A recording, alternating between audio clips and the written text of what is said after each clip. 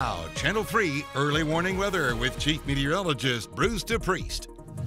Well, today certainly is cold for sure, but you know, we've only had 2 colder than normal days this month during the first 14 days of February. So overall, it's been a pretty warm month. The average temperature so far is 34.7 at Windsor Locks. That's a surplus. I should not say a surplus, but I should say we're 6.4 degrees above normal. Now, this average will likely come down a little bit between now and midnight because we haven't quite reached our low for the day as of yet. As far as precipitation goes, 1.75 inches. Now, that includes rain plus the water equivalent of snow and ice. We're about 1/3 of an inch ahead of normal. But snowfall, not even 1/2 an inch so far this month, and we're about 5.7 inches behind normal. All right, there's our ICAM in Torrington. Clear skies, that's one ingredient for a cold night. Clear skies, the cold air is already in place, and with the wind diminishing, temperatures will really hit rock bottom later on tonight. Nice and clear in Hartford, but the sun is still up a little bit. It's going to go down in a few minutes from now, and there's our ICAM in New Haven showing some late day sun. Temperature-wise, we're in the teens in the Litchfield Hills. Hartford is 24, it's 25 degrees in New Haven.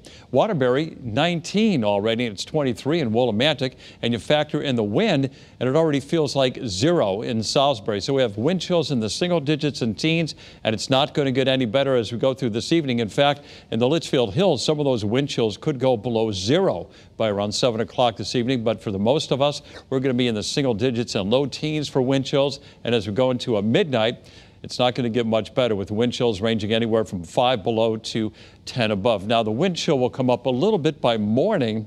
That's because the wind is going to drop off, but the temperature itself is going to bottom out in these single digits. All right, as far as the northeast goes, we've got cold air in place, 5 in Burlington, Vermont right now, 10 degrees in Syracuse. That's high pressure moving in with cold air. It's one reason why we got the clear skies right now. It's going to stay pretty clear as we go through the night on into the day tomorrow. So you can see that we'll have clear skies tonight, and for tomorrow, Saturday, a nice sunny start to your day, and we'll keep the sunshine pretty much all day long. Now, the good news about tomorrow is the wind is going to be a lot lighter with high pressure over us. So lows tonight will range from 0 to 10 above.